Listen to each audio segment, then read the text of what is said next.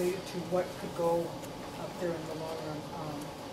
Rock storage pile, biofuel electrical generation plant, factory making hydraulic hoses and things that would be useful for the mining industry, wind farm, agriculture, a wetlands mitigation bank. Is it possible to put a bank in anywhere there?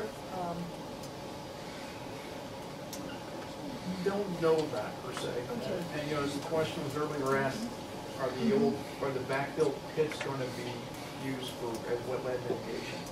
The slope doesn't allow that. Okay. With the surface stockpile, you're probably faced with the same problem, the same issues, in that you don't have a source of water when you're at the top of a flat area, except for the rain, which is 39 inches a year in that area. So it would probably be difficult to do that.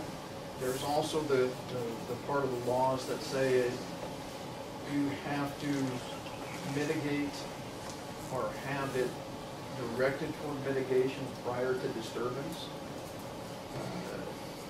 So anything that we did has to be already done and out and about before we go through and prepare the stockpile area.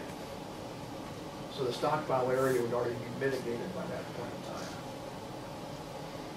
So if the area where the infrastructure is, again, natural gas, power, water, if that was to be used for industry, you said your plant area is going to be probably 55 or 60 acres? They could be up to 80 acres. Up to 80 acres. And if we wanted to use it for industry, and if that was a possibility, how many acres do you think we would need up there relatively flat with that infrastructure? And the suggestion from Tracy in here is 100 to 200 acres.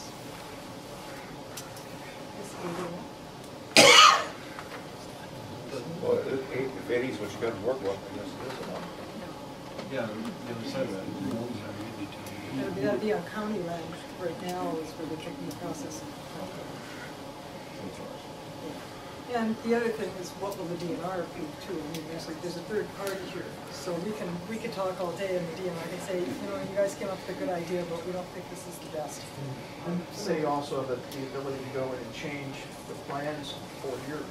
You could submit a plan and say, this is your reclamation, turn it in, have it approved, and then come back and say, well, we kind of like to change the reclamation, or we want to do something else, or we want to amend it, or we want to add to it. So it could be an ongoing evolution until the actual day when it's reclaimed. And both the Jackson County and the Flambeau mine plans, their reclamation plans have revisions to them.